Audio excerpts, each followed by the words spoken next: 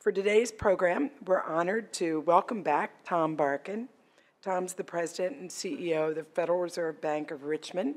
He's held the position since 2018.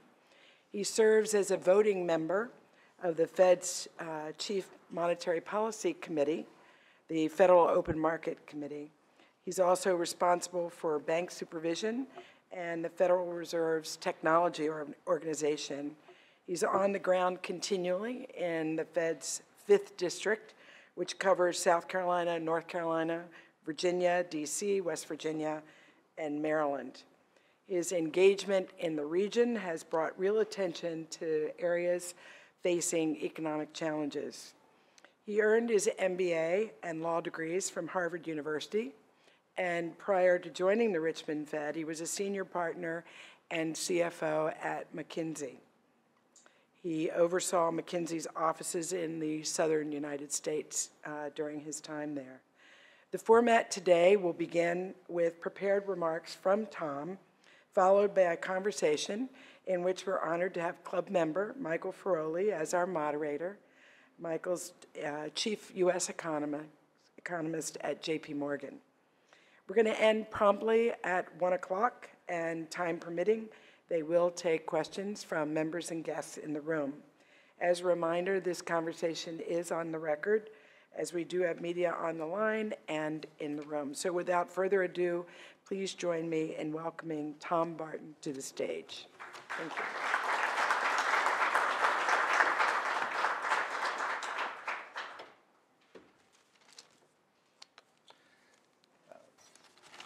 Thanks, Barbara. I'm going to be a lot more interesting, I think, on questions than I am on this speech. So I'll talk quickly for 5 or 10 minutes about what's happening in the economy.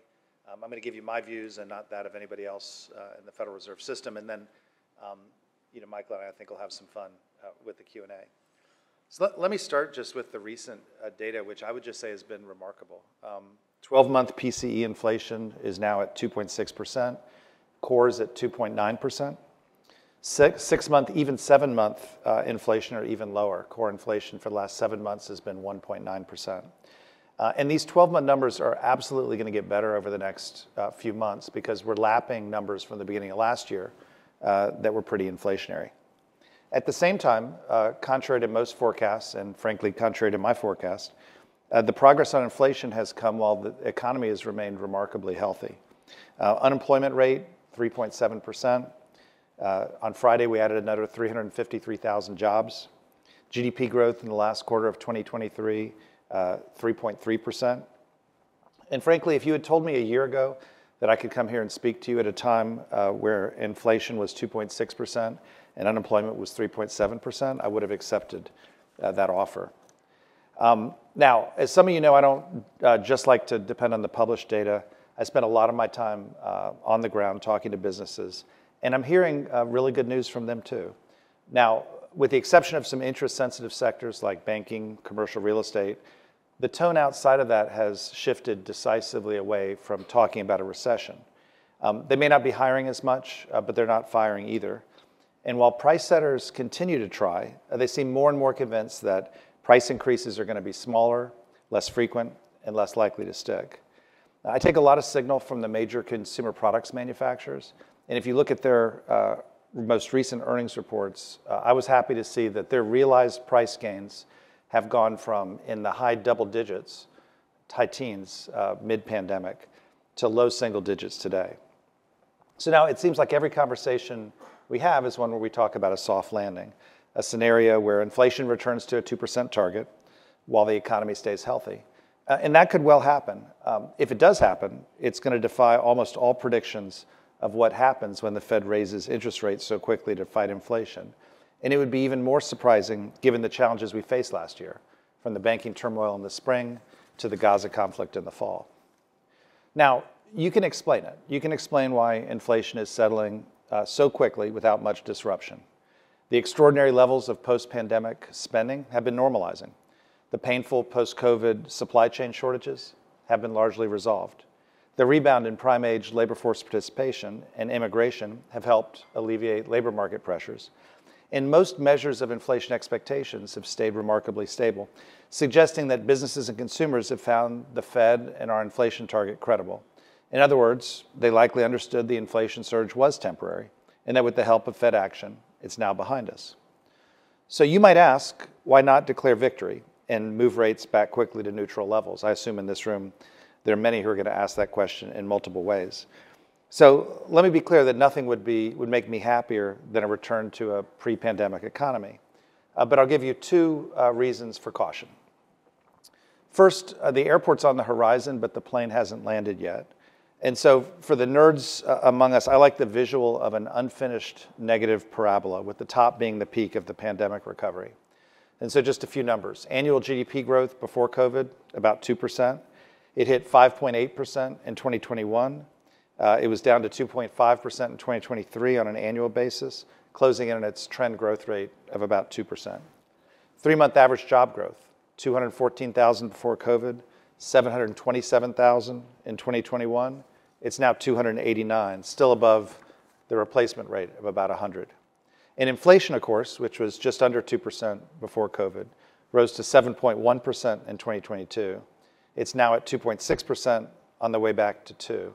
And so you've got inflation, you've got demand, you've got employment, all on a good path, all headed back toward normal. But there's no certainty where they're headed. And if you're a demand pessimist, you could point to monetary policy lags, credit tightening, the narrowness of job gains, the potential for geopolitical shocks, and you could worry about a downturn. Or if you're an inflation pessimist, you could point to continued strong wage growth and the recent drop in interest rates as fueling reacceleration. The Fed is committed to returning inflation all the way back to 2%. And as I think about that commitment, I can't help but look for lessons in the past. History tells a lot of stories of inflation head fakes. One I've been looking at lately is the end of the Volcker era. And for those of you who remember, in mid-'86, inflation actually dropped under 2%. The Fed reduced rates.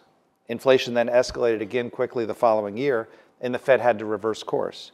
And I just love to avoid that roller coaster if it's at all possible. So that's one reason for caution, which is that the plane hasn't yet landed. The second reason for caution is more fundamental. And there's an old saying that says, no one returns from battle unchanged. And while our wars on COVID and our wars on inflation can't compare, obviously, to the horrors of an actual war, I'm still wondering how those experiences may have changed the economy, because disruptive events can have lasting consequences. For example, the trend line of GDP growth before the Great Recession, we never came back to that trend line afterwards. So what changes worry me? I'll talk about the labor market, I'll talk about the housing market, and I'll talk about the global market. So first, the labor market, which certainly has changed. Labor force participation is down. Employment is still over 4% under its pre-COVID growth trend. My generation, the baby boomers, is aging out of the workforce. Participation has dropped as well. The market was tight before the pandemic, and it's even tighter today. As evident, wage growth, one measure is the Atlanta Fed's wage growth tracker, is still running at 5% annually versus 3.7% pre-pandemic. And this pressure on wages and potentially prices is likely to persist. Second change is the housing market. We're short housing supply. That's a topic I talked about in a speech last year. We underconstructed for a generation, and now the shortage of skilled trade workers and the recent increase in construction costs haven't helped. We've also seen demand increase. With interest rates low and work shifting partly to home, people look for new places to live. I mean, after all, nothing makes you more aware of the flaws of your current residence or your current roommate than spending every waking moment at home. Institutional investors added to demand, so did second home purchasers. So housing prices shot up across the board. Now, the market's cooled a bit since, but with limited supply, prices remain high. And if housing supply continues to be short, that could mean further pressure on prices and rents in the coming years. Third change could be deglobalization. Now, COVID laid bare the vulnerabilities associated with global supply chains. Businesses and consumers became painfully aware that a series of unfortunate events, a severe winter storm, a fire at an overseas plant, or a blocked shipping lane could snowball into snarled supply chains, goods shortages, and a spike in costs. We're seeing countries rethink their trading relationships and firms redesigning their supply chains to prioritize resiliency, not just efficiency. These changes would suggest higher costs and less ability for intermediaries to drive year-over-year efficiencies. And these forces could well put renewed pressure on goods prices as well. So looking forward, I'm hopeful, but still looking for more conviction that the slowing in inflation is broadening and sustainable. I talked about these three categories in part because most of the inflation drop so far has come from a partial reversal of pandemic-era goods price increases, which has more than offset continued higher than normal increases in shelter and other services. Now, the Fed's not in the game of picking the correct makeup of inflation. Our target doesn't specify how the price of individual items should change, just that the price index overall should increase by 2% over time. But the factors I discussed could hinder the continued deflation in goods and maintain pressure on shelter and services costs. A recent rebound in consumer sentiment, continued willingness of consumers to dip into savings, and a loosening of financial conditions could also introduce risk to the inflation outlook. Now, you could dismiss all these pressures as exerting only a fleeting impact on inflation in an otherwise stable environment, but I do worry about whether they could still influence expectations, which have been unsettled by the recent inflationary experience of the last few years. The New York Fed's inflation uncertainty measure remains much higher, for example, than pre-pandemic levels. So it's possible we'll return to the pre-pandemic economy pretty seamlessly. It's also possible that the landing might be somewhat bumpier, with continued inflation pressure or demand challenges that we'll need to counteract. That's why I think it's smart for us to take our time. You likely saw in last week's meeting that we acknowledged that the risks to inflation and unemployment are moving into better balance. And we stated that we don't expect it to be appropriate to cut rates until we gain greater confidence that inflation is moving sustainably toward our 2% target. No one wants inflation to reemerge. And given robust demand in a historically strong labor market, we have time to build that confidence before we begin the process of toggling rates down. So thanks for your time, and Michael and I are looking forward to a conversation. Thanks for that, Tom. Very comprehensive remarks. I don't know where to begin. How about, you mentioned it's easy to explain why inflation has softened. How do you explain why growth has remained as resilient as it has? Well, so a lot of us predicted, maybe you did, I did, that with rates being up as fast and as far as they would, that we'd have a much softer economy. But I think you have to look at it now and say, you've got 3.7% unemployment, so people are employed, they're spending. You've got, at least in the last year and a half, higher real wages, so people feel like they've got income they could spend. Asset values are up, whether that's houses or the equity markets. And the net of all this is that the savings rate, which had been 4 or 5% before the Great Recession, which went up to 7 or 8% after the Great Recession, has been back down to levels 4%. So I think people are spending. Yeah. And I think that's really the core of it. One fact I saw that I think is really interesting is that in aggregate, corporate interest payments as a percentage of revenues or personal interest payments as a percentage of personal disposable income, both of those numbers are now only finally back to pre-COVID levels. So in aggregate, you might think on the margin that interest rates are affecting the economy, and for sure they are if you're in banking or real estate. But in aggregate, I don't think they've yet hit the economy the way you might think when you say, yeah, we went from 0% to 5%. Yeah, I guess it's the business side of the business sector that surprises me a little more. I mean, you would think the interest expense burden would have gone up in a way that a lot of people were predicting a lot of business bankruptcies at this point. And you talk to a lot of people in the 5th District. Why haven't we seen that? Well, so people refinance their loans. So the interest burden has come down, like I said. And then we do the CFO survey. It's very interesting. You know, optimism about the economy is low, but optimism about their own business is actually still pretty high. And I just think everybody took the recession playbook out last year. A lot of people pulled the first couple levers, you know, maybe cutting back their hiring a little bit. But the next page in that playbook, which talks about reducing costs or cutting capital expenditures, they just can't get there while their business is still healthy. Yeah. And so month after month after month, people see their business being healthy. And while, if you will, they're prepared for the downturn, they're just not seeing it, and they're not willing to cut back yet. That obviously puts some risk on the table, which is, you know, if something does happen that causes consumers and businesses to pull back in unison, that's how recessions happen. But you're just not seeing that kind of pullback yet. Yeah. One thing people throw out there as to why restrictive policy hasn't impacted the economy is maybe it's not that restrictive. So plug for the Richmond Fed research staff. They put out the Lubick math as Thank you. real neutral rate, which they estimate around 2%. I think that's probably a little high of what most people think is plausible. But where do you think this conversation is going to be heading? Yeah, so for those of you who aren't as deep into it, uh, I say the center of the FOMC distribution in terms of what the real rate is would be about 0.5%. There's some of the people are now moving up to maybe it'll be in the range of 1%.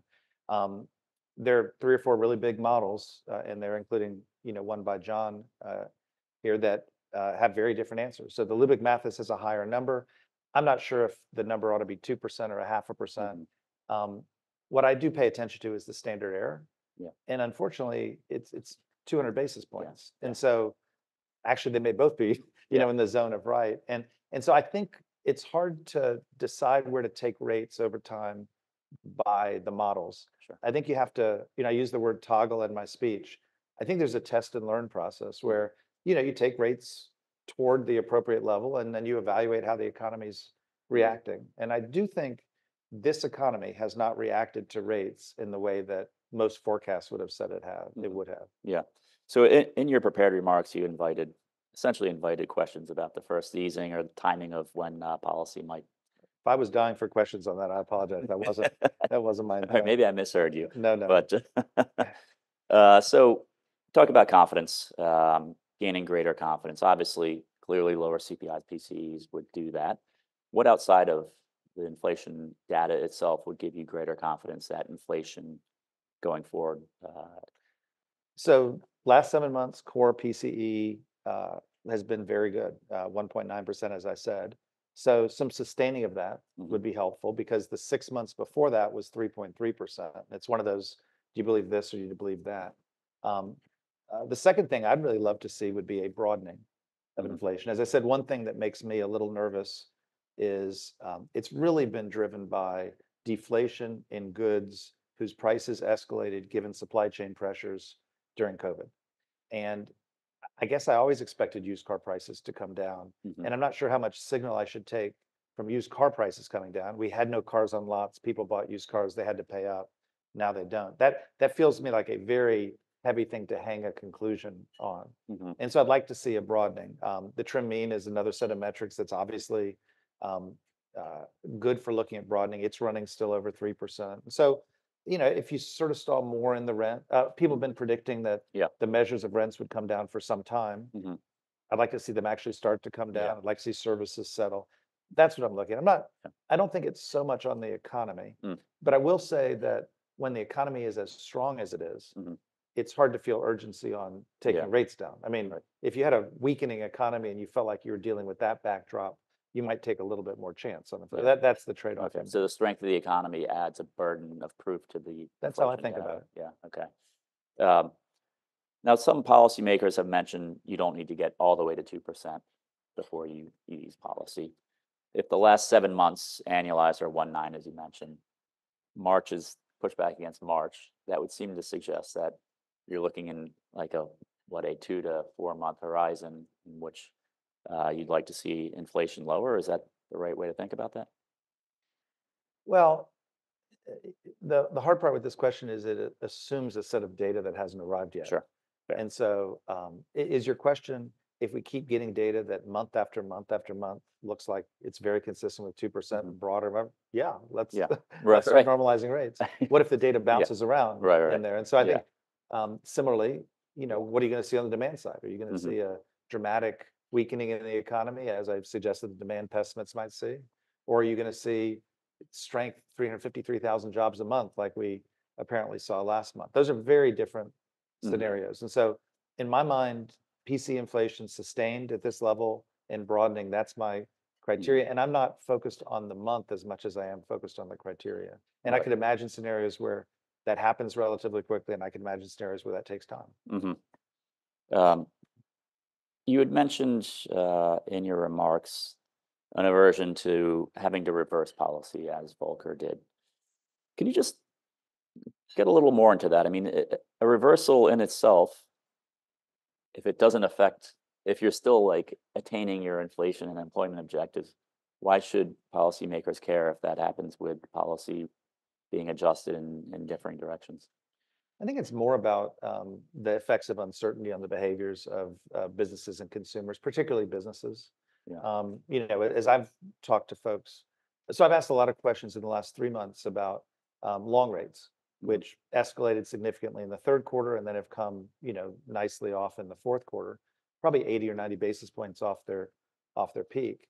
And when you ask questions about, well, how did long rates affect you, or how does the drop start to affect you, you do get a feel of people waiting to pull the trigger, whatever that trigger is, until they kind of get more confidence on where things are actually going. Hmm. And so I think there is a sense that if you were to lower rates, that there's some amount of investment that's going to come online by people having confidence. And certainly there are industries like real estate and banking that are looking for that. And the same thing. And so if you move up, I just think there's some people need enough stability in the situation to have the confidence to invest. And I have no objection to reversing course if the right answer is to reverse course. But just as a risk management thing, I think you'd love to avoid, moving hard left and then moving hard right. Yeah. So if there's an added burden of proof on the first move, then I would think one might gain more confidence that the following move will be in the same direction. I think that's right. Yeah. Yeah, I Okay. think that's right. Yeah. There's been a little bit of, I'd say, a mini renaissance among academics of interest in lean against the wind policies, I guess led by former policymaker Jeremy Stein. Do you ever see that entering your policy calculus? Look, if we do actually have a soft landing, HPA is looking pretty good right now. One might expect mortgage growth, et cetera, to pick up. Would those factors enter into your calculus if we have an economy that looks like the SEP later this year? The Richmond Fed actually did a lot of the early work on lean against the wind and is very passionate, on this topic. I think I can't wait to get to the other end of this inflation episode and declare whatever version of victory one does, in part because I think there's so much we're going to learn out of what happened. In the last framework review, we said, we were suspicious enough that inflation could come along that we really wanted to see it before we'd start to, lean against it based on forecasts. And that is what we did. And what's happened over the last 2 years has been the outcome of that. Now, if what's happened is the Fed can, with its credibility, increase rates, and then inflation comes back to target and it stays stably back there, that will tell you something about whether that tactic works if inflation comes that way. If it doesn't, and inflation's more bouncier and it takes, years to converge, not months to converge, then we'll learn something else. And so, I think we're going to learn a lot even in the next 6 months about how inflation settles after one of these episodes that will therefore be evidence in how nervous you have to be against a forecast-driven sense that demand is driving inflation that you have to lean against the wind on. Yeah. And I think that a lot of that, we're closing in on some clarity, but I think it's still to come. Okay. So the way, and correct me if I'm wrong, is that when we get to 2% inflation in an environment of full employment, these factors would lead you to be biased higher relative to some estimate of neutral. If we are actually able to deliver 2% inflation on a sustained basis in a relatively short order while demand stays at the levels that it's been, recently, to me, that makes the case that neutral is somewhat higher than, previous projections. You raise rates and the economy hasn't been hurt in that way. I hope you noticed that in the statement I just made, there were about 7 ifs. Of course. Yeah. In your remarks, I sense a little bit of ambiguity, which I've also sensed from other Fed officials in recent weeks about where we stand in the growth inflation dynamic, the Phillips curve, for lack of a better word. And to some degree, it sounds like, well, we're fine with whatever sort of real economic outcomes we get as long as inflation keeps doing what it does. On the other hand, you mentioned wage inflation in the Atlanta Fed measure running a little high. So maybe you could just expand on how you're thinking about the Phillips curve relation between labor market slack and inflation. Well, so maybe I should start by saying a little about how I'm thinking about the recent data, because The recent data, 353,000 jobs, suggests an incredibly vibrant labor market. January is always a tough month to try to make any business judgments based on. Just for those of you who aren't as deep in the numbers, normally we lose about 2.6 million jobs in January because the retailers who hire up for the Christmas season then lay people off. It then gets seasonally adjusted up to the number you see. So last month, we only lost 2.5 million jobs. And so with the seasonal adjustment, it took you up to 353,000. So we don't have better numbers. The people who do those numbers are doing the best job they possibly can. But those are the numbers we see, and those are the numbers you have to make policy off of.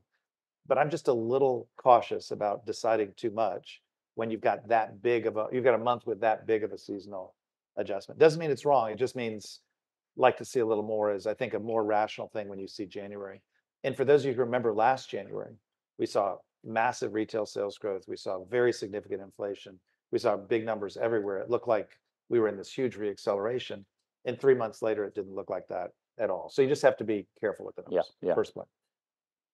Second point is the Phillips curve, which if you're like me, you learned about in college. And of course, it has something to do with unemployment and wages. And then, we've sort of extended it to say unemployment has actually something to do with prices. That last connection is a little attenuated. And certainly in 2019 and 2020, with very low unemployment rates, we didn't see inflation, rear its ugly head despite a lot of forecasts. And so the short answer was the Phillips curve isn't flat. Now, there's also no question that in 2021, with labor being even shorter, we saw wages really spike. And so there's some nonlinearity there, for sure. I think about it a little less model-based and a little bit more, if an economy is running hot, right, in the way that at least the last 6 months numbers would suggest we might be doing now. And I think in an environment where price setters have now had the experience of raising prices and maybe a little more confidence that they could do it, does that put inflation at risk? And that's how I would think about it. And I think that's a fair way to think about the risk of an economy that's too hot. You get into some of the nonlinearities. Yeah. Okay. So it's more a matter of at very tight labor markets. Very tight. Yeah. And what's your assessment of labor markets currently relative to where we've been? I think they're tight, but I don't think they're as tight as the numbers would have you show. And in particular, I divide it into 3 segments. There's professionals, and I think that market today is at normal. It's not at tight at all. It was tight a couple years ago when the big tech companies start laying people off. People go, oh, okay, maybe I like this job, right? I don't want to be the last guy in and the first guy out. So I don't think the professional segment, it feels normal. The frontline segment, which was way short after COVID, it's not all the way back to normal, but I think businesses have adjusted. And so your service is a little bit less good at a restaurant. Your room's getting cleaned, every other day at a hotel. But folks have figured out how to get by with the frontline labor. The place that's still very tight is skilled trades. And nurses, truck drivers, carpenters, plumbers, welders. I'd even put veterinary assistants in there. Those are all segments where you actually have to, if I could put it this way, manufacture workers. And we were short pre-COVID, and then demand in a lot of these segments spiked or retirement spiked, and we just don't have enough people. And there's still a wage ratchet going on, in construction. There's still a wage ratchet going on in nurses, veterinary assistants, all those folks. That's the place where I think it's still tight. And if you look at the job gains, excluding the most recent month, you do see them very much increasingly in a narrow segment of occupations. And that should be a relative wage matter, right? Relative wage matter. Than a broader macro concern. I'm going to ask you a question you can't answer. Good. Which is, but it's one that I think comes up quite a bit. And you kind of alluded to it when you said, aren't we like basically close enough? And I think there was a bit of, after the last framework review, a little unease, or however you want to put it, about the 2% flexible average inflation targeting. How flexible is flexible? And so, I mean, certainly you don't need to be 2.0 to declare victory. Can you just shed a little light on whether you think it would help to have more specificity on that, or do you think where we are now in terms of the framework and that ambiguity is constructive? So I get asked, another way to do it is I get asked a lot the question of, are you going to change the target? And Yeah. generally the question is, hey, you're already at 2.6 or 2.9. Why not just declare victory and go? Yeah, the Fed's only got one big lever, and that's credibility. And I just don't think if you set a 2% target and you quit at 3, that anyone's going to have any credibility at 3. Hmm. And so you kind of have to hit your target to maintain your credibility. And I'll also point out, it's not like 2% is some magical unicorn that nobody's ever seen. We lived in it for the last 30 years. We're inches away now. We've been there for the last 6 or 7 months. The world has a 2% inflation target, and lots of good things happen with a 2% inflation target. So I don't think it's Yeah. impossible to get there. I have said before publicly that I'm very comfortable when we get to the next framework review debating the question of a range. Hmm. It's always felt to me a little strange that our target was 2, and if we were at 2.1 or 1.9, we were going to somehow beat ourselves up Yeah. in a world where it's a basket of 180 goods that comes in month after.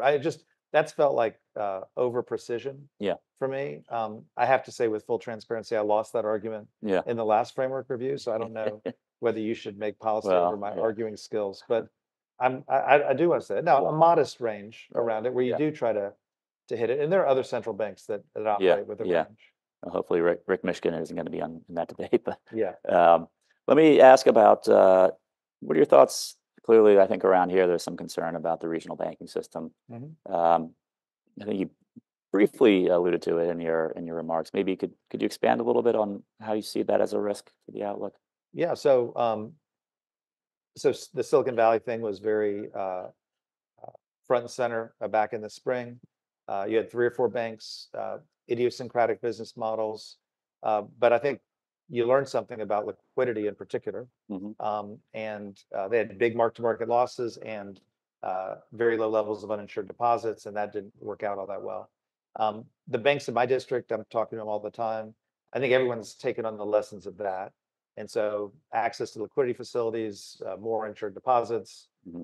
working on their mark-to-market losses. So, that seems to me like that was a last year issue, not a this year issue. The issues, though, of this year are, I'll say, twofold. One is the cost of firming up deposits was higher cost deposits. And so the banks I'm talking to are struggling with shrunken margins. Hmm. And so, with thinner margins, that has implications both for your willingness to take on marginal credit, as well as your focus on reducing costs. And there have been a number of announcements on cost reduction stuff at various banks, over the last few Yeah. months, and even a little M&A, at least in my district. Hmm. Um, in addition, you've got this commercial real estate risk that's out there. And, I should say commercial real estate is this big, but data centers are doing fine, and retail's doing fine, and hotels are doing fine, and most people who are holding apartments are doing fine. Some of the buildings are having issues. So it's really office is the big issue, and particularly downtown B and C office. And I was in DC yesterday, where that entire downtown, Yeah. office complex is at high risk, and Yeah. that is a risk for banks. It's not a unknown risk. Hmm. I mean, 74, 75, 90, 91, Yeah. 07, 08. I mean, we've had commercial real estate office issues before, and I do believe that sector has that kind of trouble Yeah. now. The hope and expectation is that the banks have planned for that, whatever combination of appropriate losses, reserves, and capital. I'll say we've stress tested the banks that we've stress tested pretty hard Hmm. on commercial real estate, and we've published the results of that, which were relatively reassuring. But you don't know what you don't know Yeah. in terms of whether there are banks out there that have exposure that isn't Yeah. properly accounted for. Right. DC really needs the federal workers back. Yeah, it's really striking.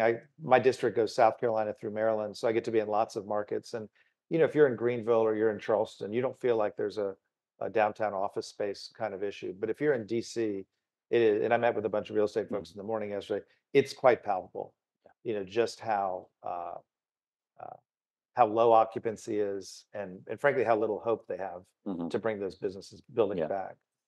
One last for me, and then I'll open it up to the audience. You had mentioned the structural, or the long term, I should say, undersupply of housing right now.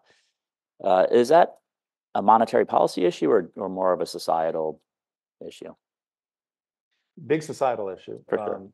A big societal issue. And I gave a speech on this in November.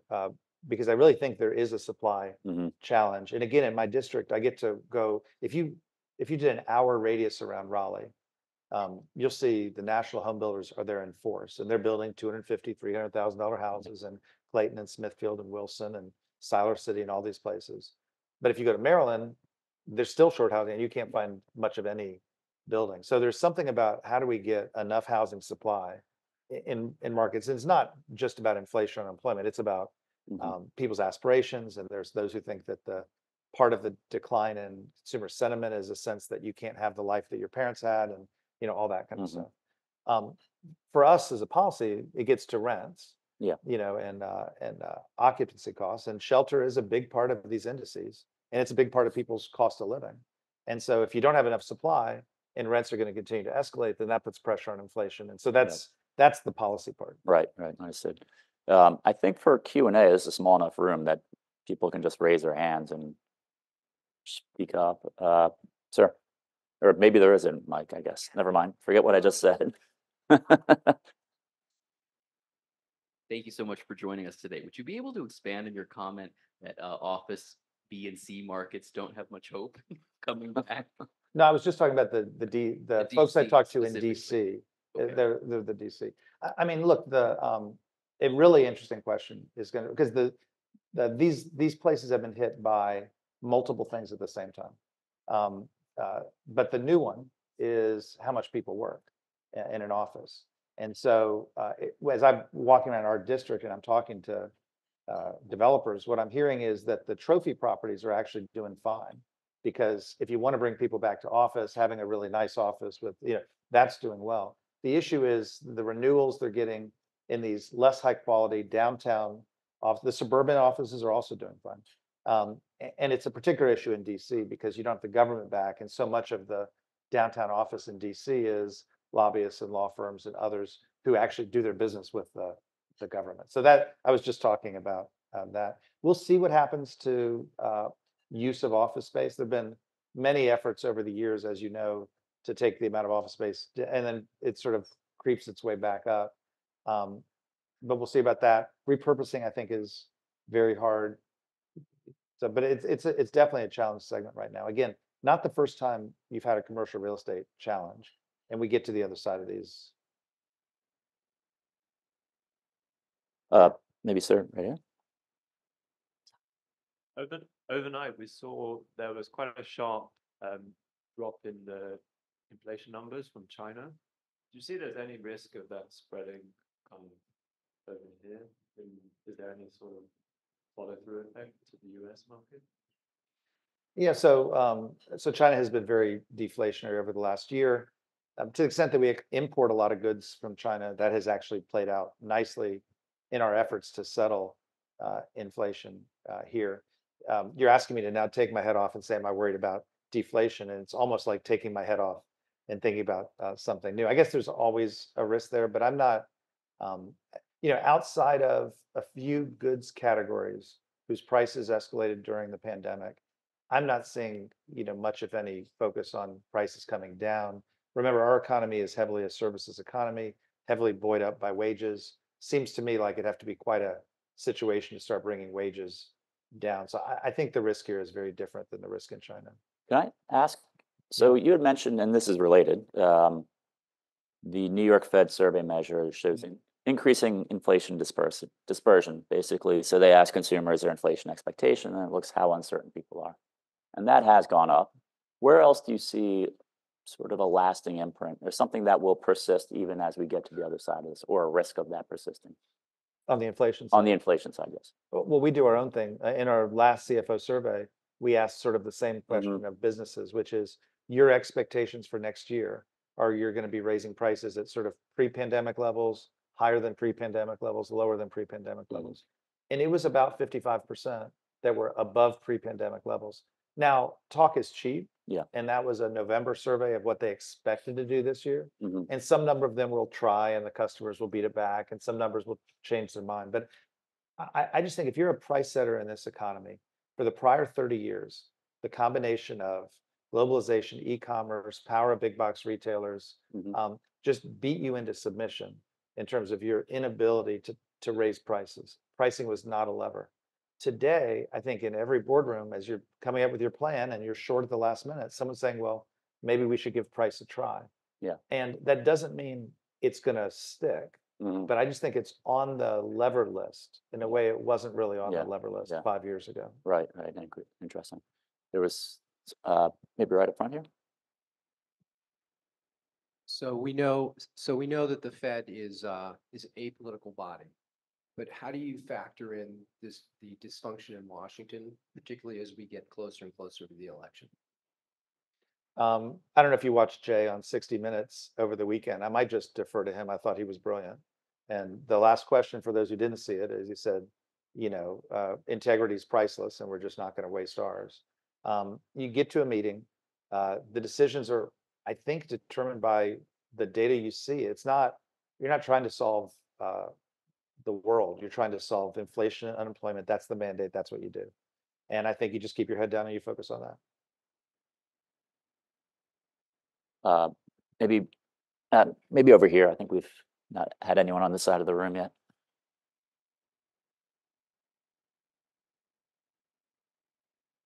How much emphasis do you put on the views of the stock market and equities markets? We've been seeing a huge move when you're formulating a decision, when you're sitting in a room, other members, does it come up? Or just like to know the thought process.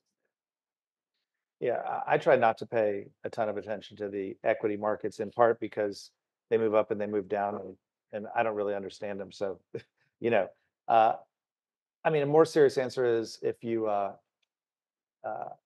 think about consumer spending, it's certainly buoyed by a wealth effect, not a massive effect, but and if equity values are up, that means people have more money. That means they're more likely to spend. So it has a consumer spending effect. And similarly, if you see big market drops, it often leads to consumer spending pullbacks. I think on the business side too, when your stock's up, you're more confident, you're going to invest in the future. So there's some correlation there. I spend a lot more time trying to think about the bond market, actually, because our policy goes to the economy much more directly through rates than asset values. And so I just think that's probably a more important thing. And if you read the minutes, you'll see it at every meeting. We're sitting there talking about what's happening. The minutes will show you we're not spending a lot of time talking about the equity markets. And again, the movements can be so volatile that it's, you could get whiplash. Questions over here? Maybe gentleman with glasses. Hi, thanks for your talk, Rana Khan. Just a different question from the data. Just wanted to see your personal thoughts and from the Richmond Fed point of view. What's your thoughts on the inclusive growth and income inequality and what Fed could play any role in that? Yeah, so I mean, income inequality is a huge issue for society, for this country. Inclusive growth is as well. And we have a lot of very good researchers who do a lot of very interesting work on various elements of that because it does matter for growth of the economy. I've struggled though with how to think about the Fed's role for that because we sort of have one tool and it's called interest rates and they go up and they go down.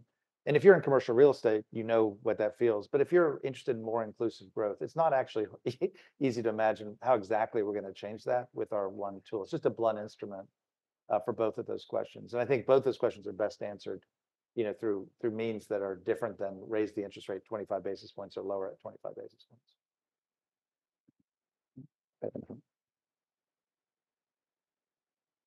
Thanks, Tom. It's very helpful. So you talked about a lot of numbers, right? Low inflation, high employment, strong GDP growth. The average American still feels very down about the economy. How do you reconcile that? And also, how do you take that confidence into account on policy setting? Yeah, thanks. So one of the great paradoxes of the last few years is normally when consumer sentiment's down, consumer spending drops. And what we've seen over the last 2 years, as you rightly point out, is that consumer spending's plummeted and consumer sentiment's plummeted while consumer spending has escalated. So what's going on there? I did a really interesting thing with a bunch of construction workers in Northern Virginia, where I asked them, how do you feel about inflation? And they go, hate it. And I said, well, how do you feel about your wages? And they go, thank God, somebody finally recognized my value. And I said, well, your wages are up more than your expenses, you must be happy. They're like, no, I earned the wages. Somebody's screwing me with the things. And I really think, I think if you're a business, it's easy to have a mental ledger. It's called margin. And if your prices go up and your costs go up and your margins go up, you can kind of live with that. But if the margins go down, you can't. That's how businesses think. I don't think consumers have a mental ledger like that. I really do believe that wages are what you deserve, or they need to be bigger to get what you deserve. And costs, prices, or that's what someone's doing to you. And I just don't think they work that mental ledger. And I think that sentiment about inflation is what's driving the sentiment overall. And I do think it's not a good thing, I guess, that we learned it, but I do think we've relearned over the last 2 years just how much everybody hates inflation. I mean, it's really been very reaffirming for what we try to do, because I remember, debates about, how much does inflation really matter versus unemployment. People really, really, really hate inflation. How will that inform the framework review? The upcoming framework review? I mean, it's, Yeah. It's every 5 years, so we'll see when we get there. right. But to me, it's a little bit more around the question of how much risk are you willing to take on inflation? Yeah. And some people call it the whites of your eyes part of the Mhm. framework review, which is, do you have to see it to do something about it? We talked about that Yeah, earlier. yeah. That's where I think that would come up. Right. Maybe in the back? Or, I'm sorry. Maybe you first, and then you after he gets the phone. I'm going first. Yeah, you go first. Sorry. You spoke a lot about the housing market, and of course about what's the lingering components of inflation that still have to come down, which is primarily rents. Of course, we know that OER, it's not a cash flow, right? Nobody pays that, and we've seen the strength in the economy. Is part of that maybe because we see this inflation, but the vast majority of people, especially homeowners, obviously are not experiencing the OER component of inflation. And then I'll just give maybe a little assist on the inequality question. I tend to think of inflation as very regressive. The wealthiest folks don't experience it in the same way as less wealthy folks. And maybe perhaps that's why it's so important for you guys to be fighting inflation. I mean, obviously unemployment's regressive too. And so, the mandate's beautiful if you can get low inflation and high employment. You do help with all kinds of things, but it's a. And your first question was, people don't pay. Well, I do think there's something to inflation is not being experienced by everyone the same. And when you look at spending, and you talk to retailers, I do have a strong sense that the wealthy half of the economy has continued to spend, if you want to put it this way, like drunken sailors, international trips, all that kind of stuff, more towards services than goods. But that part's very strong. And when you talk to retailers who service the bottom half of the economy in terms of income, what you hear is a lot about reprioritizing and people being stretched and prices being up, even for folks whose real wages may have gone up because they're in entry-level jobs where the wages have increased. So I do think it's very different there. And so you may well be right that the people in the bottom end are experiencing more of actual rent and less of, imputed rent in the house, and that's part of it. But I think it's also just wealth in general. The top half of the economy has the assets, and the extent that your house is worth 45% more and your equities are worth 40% more, you feel like you've got more money and you'd spend that.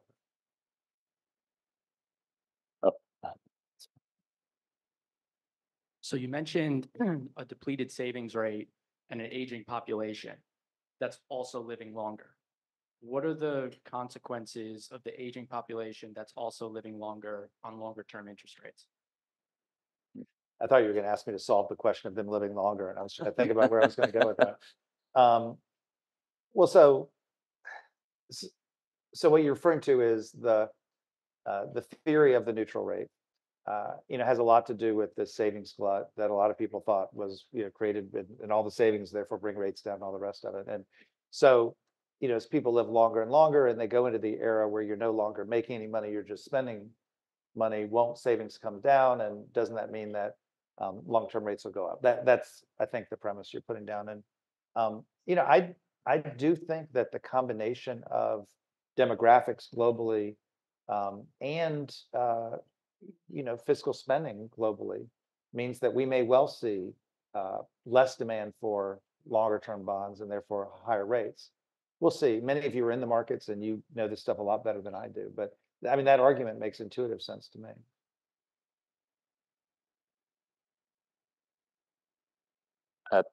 There's one here. Sorry.